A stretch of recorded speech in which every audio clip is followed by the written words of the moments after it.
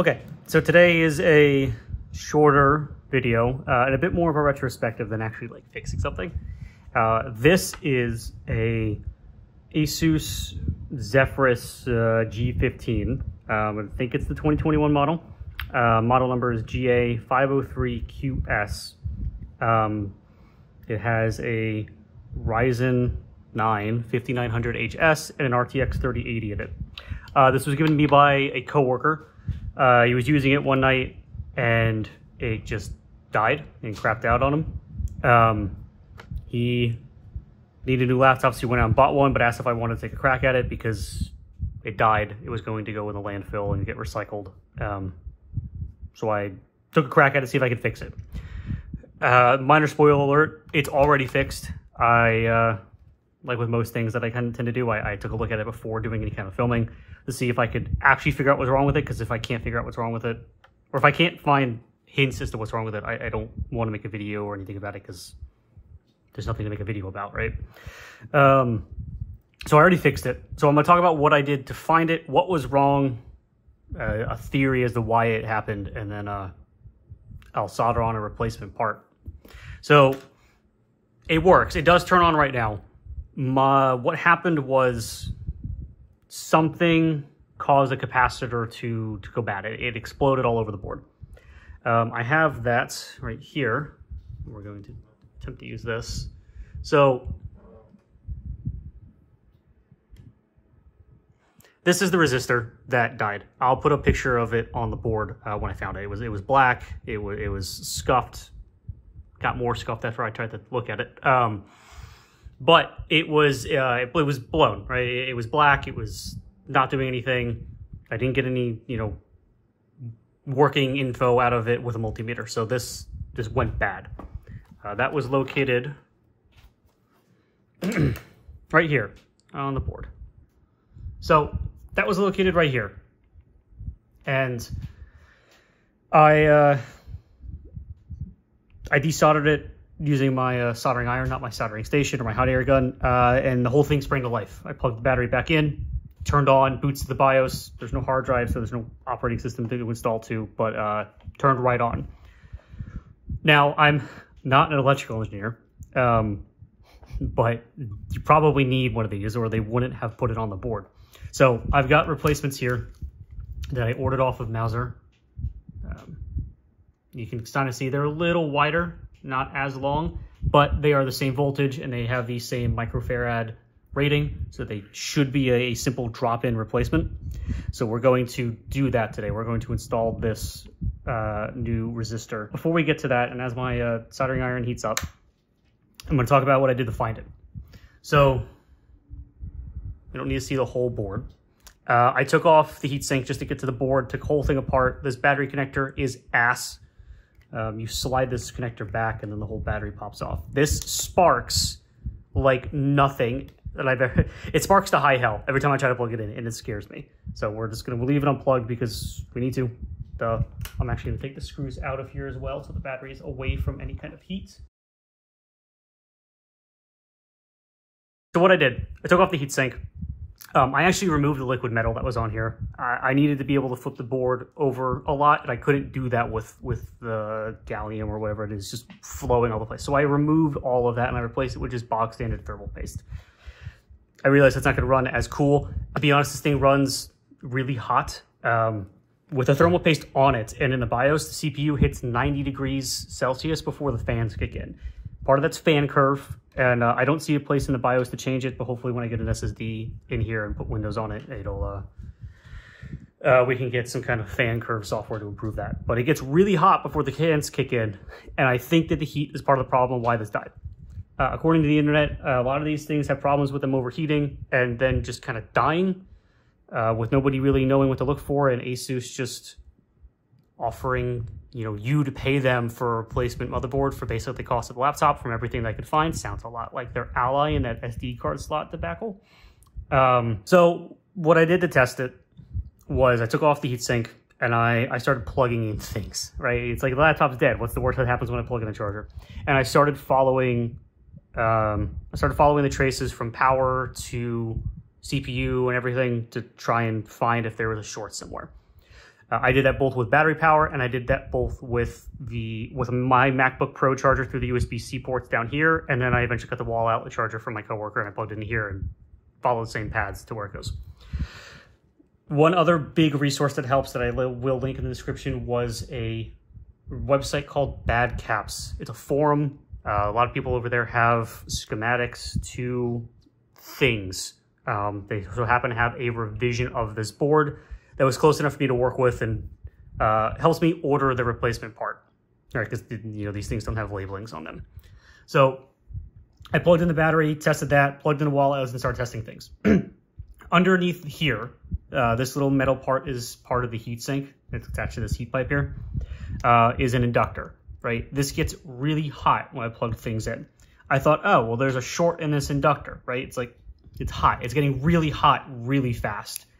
I ordered a close enough replacement, and it turns out that wasn't it, right? I didn't even bother putting the replacement on here because after some more research and asking some questions online, I discovered, like, yeah, they're supposed to get hot. It gets really hot, probably because I didn't have its heat pipe on it, but it got really hot, so it means that wasn't the problem.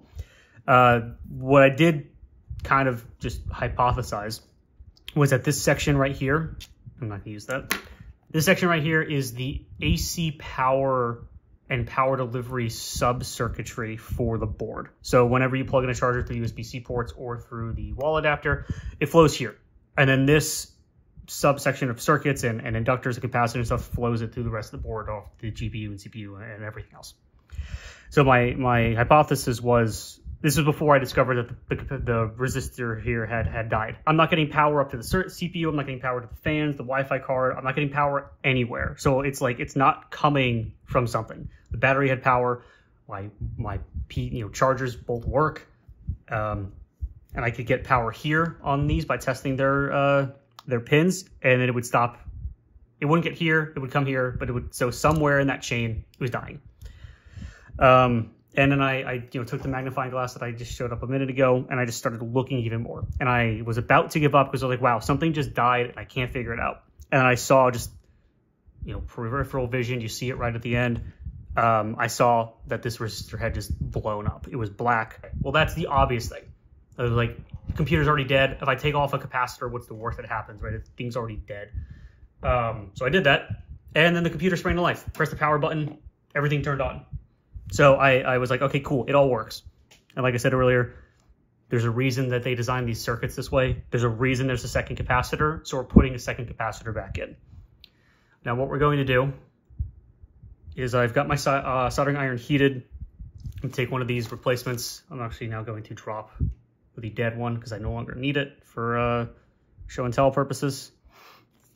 We're going to solder a new one on. I'm going to set this down with my tweezers, my little forceps here. I've got my soldering iron right here we're gonna use. And we're gonna just not do that. I've got this here. I'm gonna heat up some solder. Don't use the plastic tweezers with a soldering iron. Okay, so I'm gonna hold it there, heat up the solder.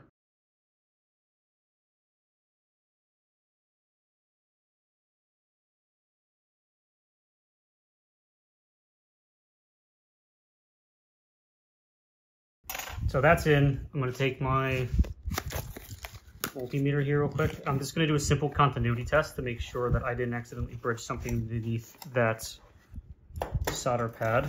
Like I said, not my best solder job, but continuity is fine. Shared resistance is also fine because it's brand new. But hey, it's fine. So there are two ways that this is going to go. We will either plug in something or turn it on, and it's going to not boot. There's three ways I guess it could go. It'll not boot because maybe something else is wrong on the board, in which case I might just leave this resistor off. It'll boot up just fine, right? Because we put in a new resistor and nothing's changed because we took the bad one out. Or fuck, are these capacitors? What did I order? These are capacitors. I was right the first time. I don't.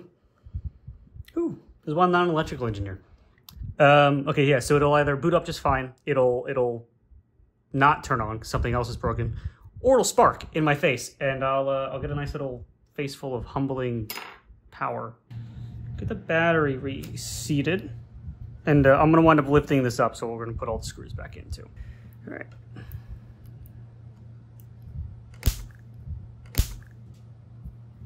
Like that, yep. I was really thinking that that was not the likely one. I was expecting it to actually just not turn on.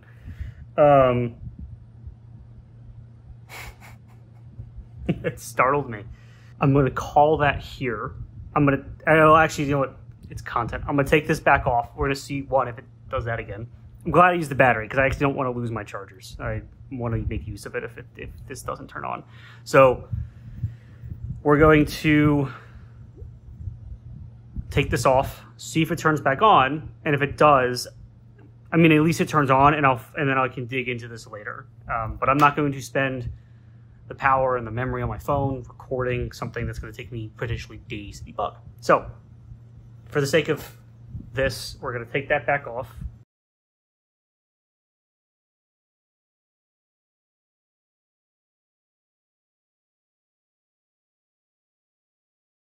So, in my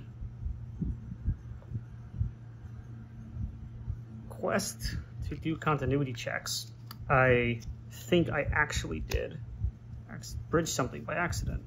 It's really tiny. Like I said, use a hot air reflow station. Don't use a soldering iron for this. Am I being lazy? Probably just blew this whole thing up.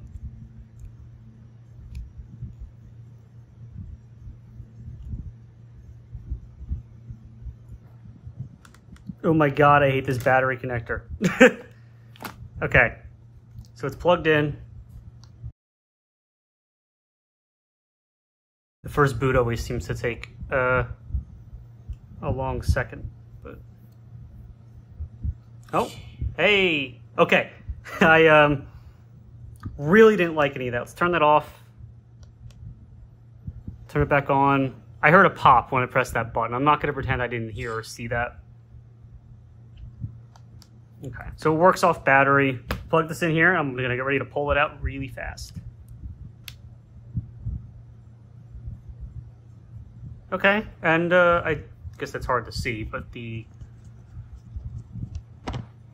orange light is on right there. And I actually haven't turned this on in like a week because I've been waiting for the parts to arrive. It's down to it's a 58% battery, and it's charging, right, because the light's on.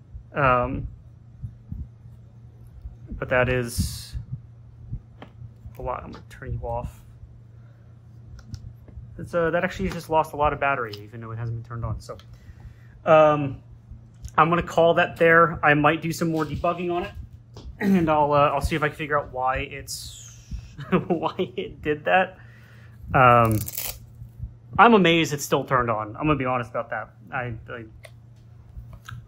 never attempted to fix a laptop before. I can be honest about that. It's new to me. They're tiny. I'd rather fix them with anything else. I will link the capacitor in the description and all the other stuff I used that was super helpful.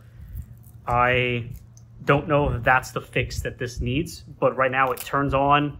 It runs off of the wall charger, so I know that it can take these 200 watts that it's pumping through. But I'm going to get this reassembled, which I won't show on video because when I was given this laptop, the screws were just kind of in a bag. So I have to figure out what goes where, and I don't need to show that. So, hey, it works, and this went from being a potential repair to just a retrospective and me being scared. Thank you so much for watching because it is really nice, and next one won't blow up in my face. So, thanks for watching.